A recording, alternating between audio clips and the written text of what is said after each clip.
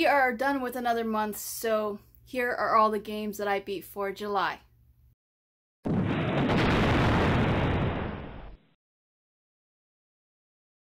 So the very first game that I beat was Phoenix Wright Ace Attorney Justice for All. It's continuing the story of Phoenix Wright. He's more seasoned this time around, and you get to see that he is helping a lot more clients.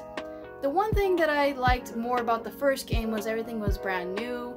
It's not a bad game. I love Justice for All, but it's got the same characters over and over again that were witnesses to the crimes. Yes, that does happen, but it's very rare that you're gonna see somebody working in one field and then move over and then magically is in another field. I didn't care for that too much. I wanted new characters all the way through, or if there was a same character, that there was a really good reason why. Yes, there was a ton of characters that I saw again, and I'm like, okay, I got it. I didn't mind the actor who was in the show and then magically you saw the actor again. That happens, but to see a couple people like, nah, I could have done without that, but still a great game. I still recommend Phoenix Wright. I love, you know, LA Noir meets anything to do with like crime detective kind of type of games. CSI is one of my favorite shows, so highly recommend this if you have it. It's still on sale because they're going to drop a couple more trilogies for Ace Attorney. So if you have not tried any of these Ace Attorney games, get the bundle. You will be spending less for that bundle than if you were to buy them individually. So the next game was Mobile Suit Gundam Seeds Battle Assault for the Game Boy Advanced.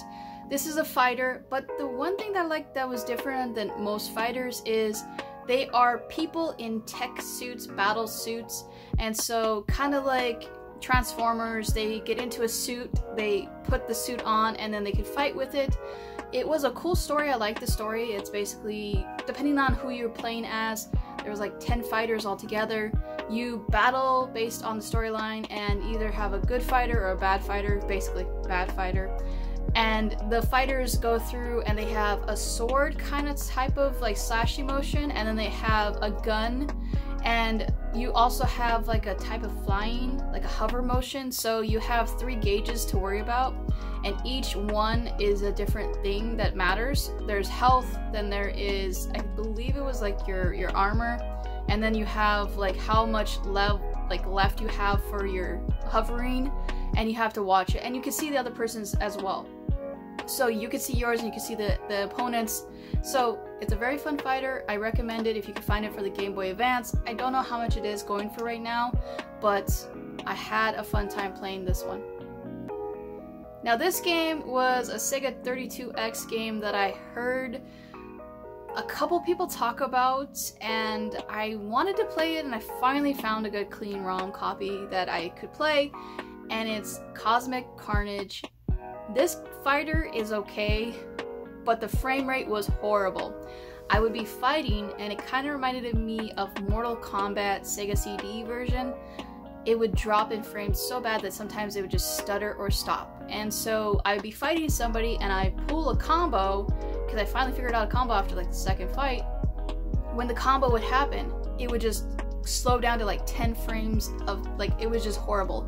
So I would wait for the final moment to happen, and I'm like, I don't know if it's got the whole combo, but we're gonna figure it out. And so it would freeze or stop, and it's an okay fighter as well. Some of the people, characters, creatures don't have battle armor, which is weird. Some do, so sometimes you'll pick a character and the battle armor will be there, and you can choose like the options of what they are. I don't really know what they do, like maybe they're more agile, but it's an okay fighter. If you can find it for cheap, don't pick it up and pay like what it would be going for physical copy, unless you really are wanting the full set. It's not that great. It's a fighter that it's an okay fighter. Like if they would have worked on it a little bit more, had like taken a little bit of time to fix some of the fighters and maybe fix the frame rate, it would have been a lot better. The next game is a kart racer. It's Coco. I don't know how to say the name correctly. If you know in the comments, please help me out. But it is a Mario Kart Racer clone where you basically are racing a bunch of karts and you get power-ups and different things objects-wise to throw at the other karts. It was an okay racer. It really was a Mario Kart clone, but the karts were not anything different, and also the tracks were the same. After so many cups of racing, I was expecting different levels, different things, changes. All it was the racers got harder to beat, and that was it. And so by the end of it, I'm like really dragging along. I want to finish it off and see if there's anything different from the last race. Like, all the cups are not anything too spectacular. So if you can find the game for cheap, I recommend it. But if you see it for a large amount of money, don't spend a lot. Just like, this game's worth about $15. If you want like a time waster, get the game. But it's not a horrible racer. It's just like, I've seen this racer before. I just got kind of tired of all the tracks being the same, and them just being either longer track versions or really just, they would just add more tracks. So it would be like, first races would be like 5 races, tracks and stuff like that, and then they just like add another track, and then so you race the first 5 and then you get like a 6, and then the next cup will be the same. So again, okay racer if you need some time wasting.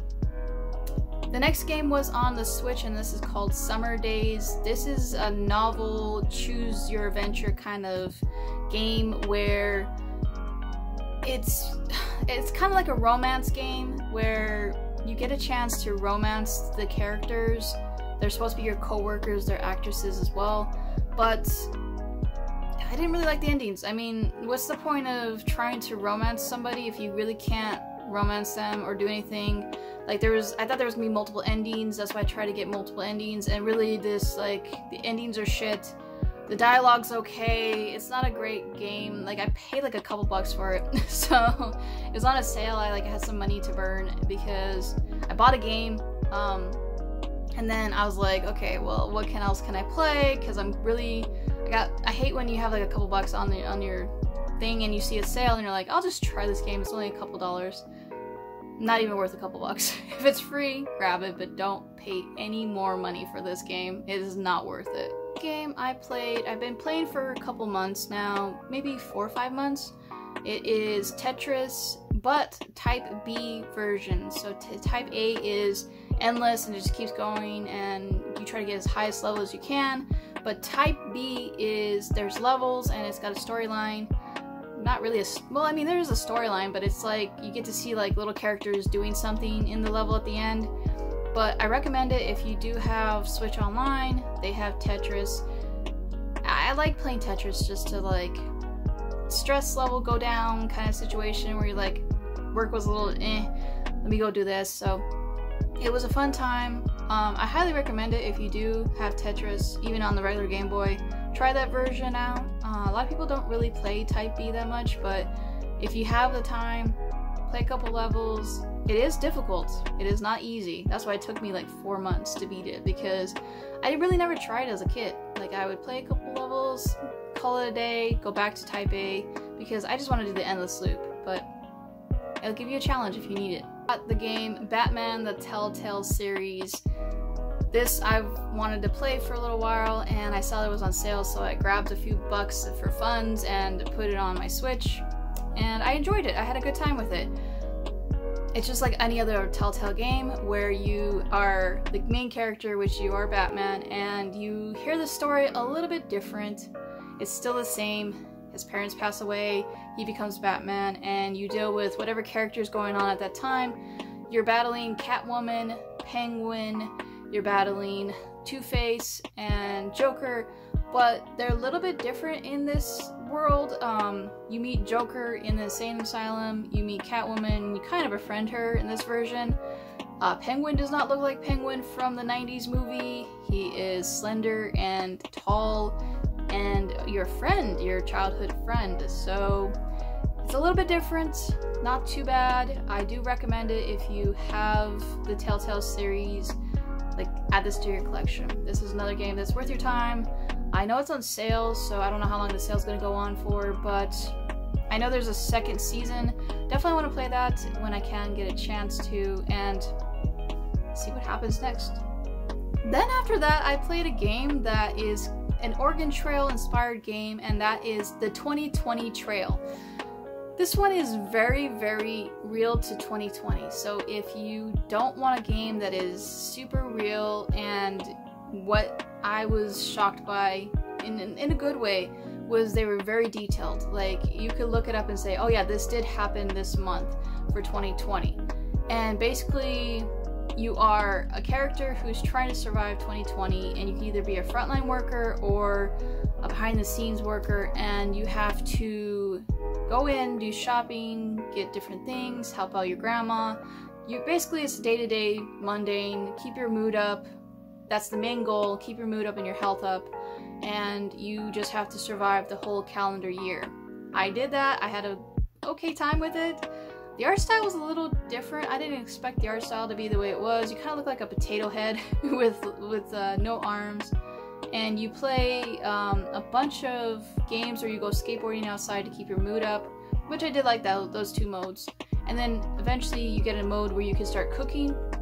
And then when you get the ingredients from the store, you have to make whatever you can, and each meal makes a different thing. Sometimes it'll like boost your immune system for a week. Other times it will give you a bubble that will protect you when you go grocery shopping. I liked it. It's actually free on PC, so if you want to try it out, it's free. You don't have to pay anything. I know it's been on Steam for a while. I just never found it, and then I saw it and I was like, oh, I need to play this because I am all about Oregon Trail, and any inspired Oregon Trail game is for me. So if you find it, definitely try it out. It's right up your alley if you're into educational games. I will say though, not everything is humorous, so if you put somebody's name down, you will not just see like dysentery and stuff like that. You'll see like legit diseases from 2020, so highly recommend not to put anybody's name down. I just put like cartoon characters and Disney characters for that, so another Oregon Trail game for you to try out. And did another fighter, and that is Teenage Mutant Ninja Turtles Tournament Fighters for the Super Nintendo. This game is brutal. This game is hard as hell. Don't know why. On normal, it is the worst like difficulty I've ever seen. It goes from normal spike and then all of a sudden just shoots up to like the second or third fighter. It's just ridiculously hard. It took me forever to get through the last like 2-3 fighters or whatever. I don't know how anybody like can just burn through this game. If you can burn through this game fast, you are a beast. That's all I have to say about that. Like, this is one of the fighters that I'm just needing to practice more and get better at it, because whoa, just whoa. That's all I have to say about that, because I didn't even know when the ending was gonna happen, so I just kept playing and playing and playing and playing, and then I was like, oh, I'm finally done. Like, I felt relief. That's that's when you know a fighter like took you out. It's when you're like, I'm finally done. This is the last one, right? This is the last person, right, to fight? Okay. So great fighter. Just the difficulty is really up there. So just fair warning if you never played this. If you have the Kawabunga collection and you just want to pop it in, don't do it if you're not having a good day. You're gonna rage for sure. The game that I played was Fast and Furious Spy Racers Rise of Shifter, and Shifter is spelled with letters and numbers for anybody who knows about that era that we had in the early 2000s, 2010s, where people would add numbers and then the number is silent. Just say the word like it's regular, or just whatever. This is for the PS4. It's supposed to be Fast and Furious for the teenagers. Basically, the characters are Toretto and everybody that is known in the Fast and Furious world, but the kids. So you're playing as the kids and teenagers, and you're going, and there's this woman who, she's like, okay everybody, we gotta battle this person. Mind you, this racer is very easy. I would bump up the difficulty because I played it on normal and had no issues. So the racers will be given a specific person, a target, who's going to be the main person that's going to be giving you a difficult time. That person didn't give me a difficult time. The other racers did, but not really this one.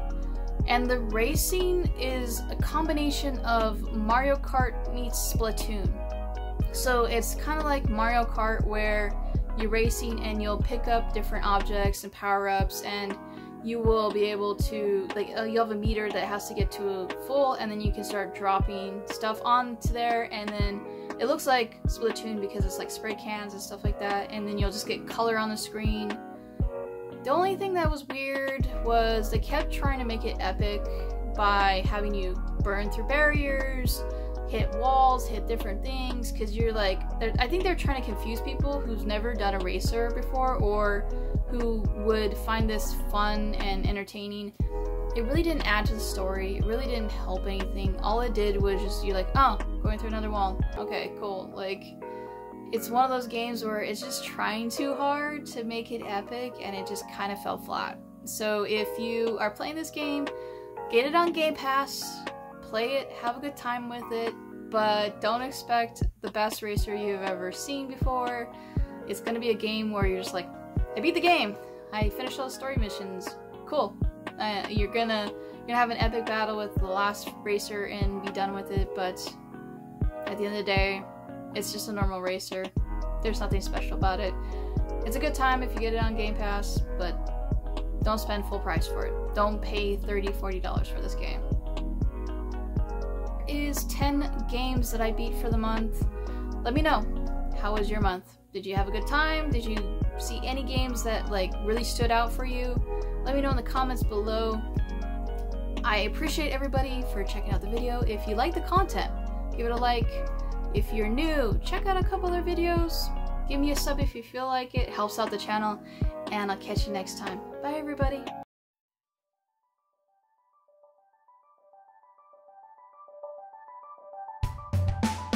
Linda the gamer gal, she's here, she's playing games. Linda the gamer gal, she's here, she's playing games.